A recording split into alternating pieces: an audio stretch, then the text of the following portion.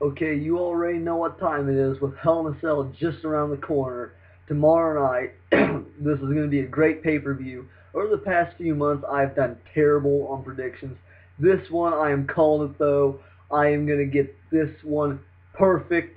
I'm going to get every match right, and I'm going to get this one perfect.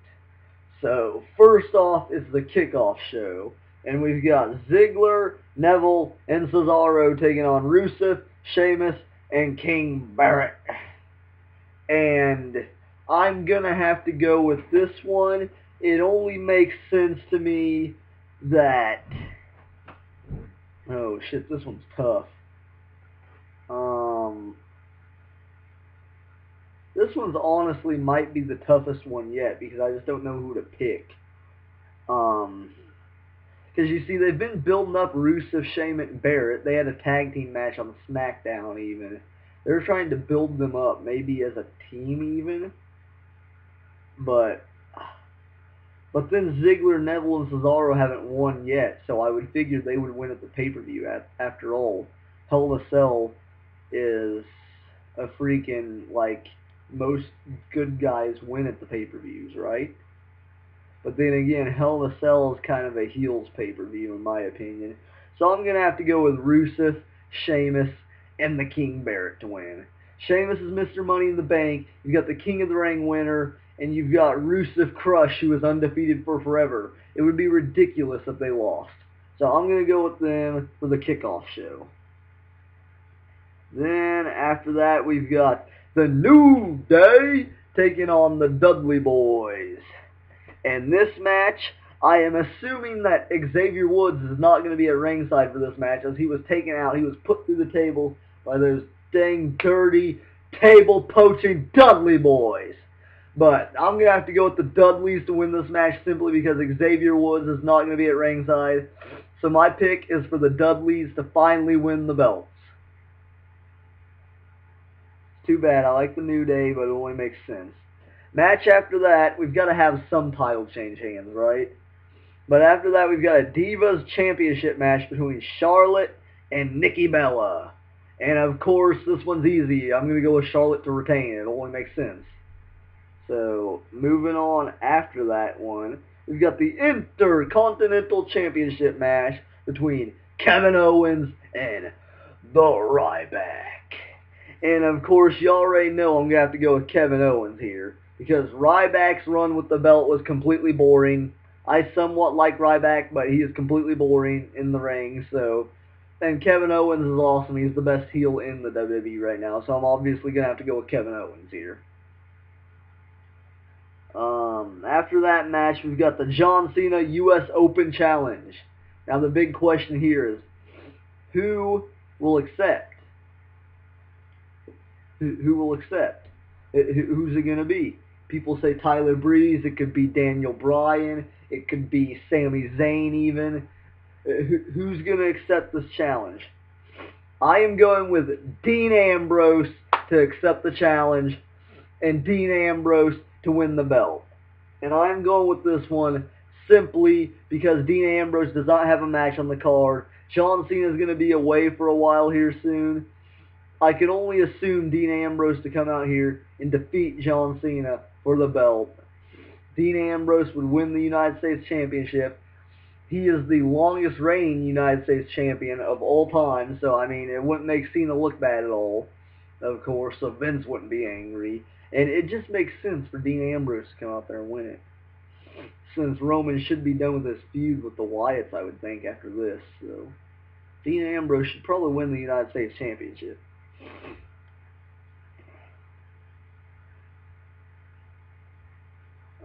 Moving on after that, we've got Roman Reigns taking on Bray Wyatt in a Hell in a Cell match.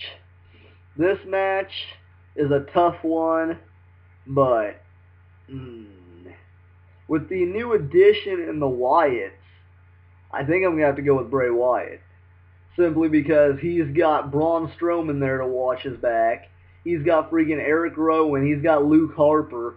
He's got all three of them to watch his back. Who's Roman got? Just Dean Ambrose.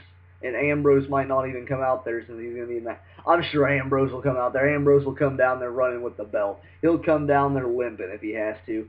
Dean Ambrose will be there, but still, it's 2-on-4. It doesn't make any sense. Bray Wyatt is obviously going to win this match. Then after that, when we've got the WWE World Heavyweight Championship match between Seth Rollins, and they've actually built it on here as Demon Kane. Okay, this match couldn't get any more clear. It's obvious. Seth Rollins has to win. If Demon Kane wins the belt, I will be pissed. I think anyone will be pissed. Demon Kane cannot win the fucking belt. Seth Rollins has to retain here. That's the only option. Seth Rollins has to remain your remaining undisputed WWE World Heavyweight Champion and the man of the WWE. And then for the final match, now this one is the only match that's going to be harder for me to pick from the kickoff show. You've got The Undertaker taking on Brock Lesnar in the Hell in a Cell. And what I don't understand is, so these idiots are going to raise the cell for the championship match if they do it in that order, but then they're going to have to lower it again for Brock and Undertaker. Okay. If that makes sense, they should just have all three matches on the cell, right? But this is a Hell in a Cell match, of course, like I just stated. We've got The Undertaker taking on the Beast Incarnate, Brock Lesnar, and he is also the mayor of Suplex City, bitch. So, of course, if I went with who I wanted to win, if I went with my gut decision, who I wanted to win, it would be Brock Lesnar. But I don't know if I can do that. I don't know if The Undertaker... There's been a lot of speculation about how Brock Lesnar is going to get attacked and he's going to get cost the match at Hell in a Cell. Because, of course, you know who, Stone Cold is going to come out there and cost Brock the match. There's been a lot of rumors of that. But I don't usually like to go by the book with predictions. So I'm going to go completely opposite, and I'm going to say someone's going to come out there and cost The Undertaker the match. And I'm going to say Sting comes out there, costs The Undertaker the match, and sets up for Sting Undertaker at WrestleMania 32. That's what I'm going with. Sting comes out there, assaults The Undertaker, and Brock Lesnar wins. If all that doesn't go down, I'm still picking Brock Lesnar to win. So my pick is Brock Lesnar to walk out victorious. I picked it last time at SummerSlam, got that one wrong. This one's going right. Brock Lesnar for the win. Bray Wyatt with the win. Dean Ambrose capturing the U.S. title. Kevin Owens retaining his belt. Charlotte retaining her belt. The Dudley Boys picking up the tag titles. The pre-show, I'm picking the bad guys to win. And I think that's every match. I think I went over every match there. Oh, duh. And the WWE Undisputed World Heavyweight Champion, Seth Rollins, to retain his belt because he is the man. And other than that, I have nothing else to say. All those predictions are going to be right. If you have anything different, you're wrong, because I am getting them all right.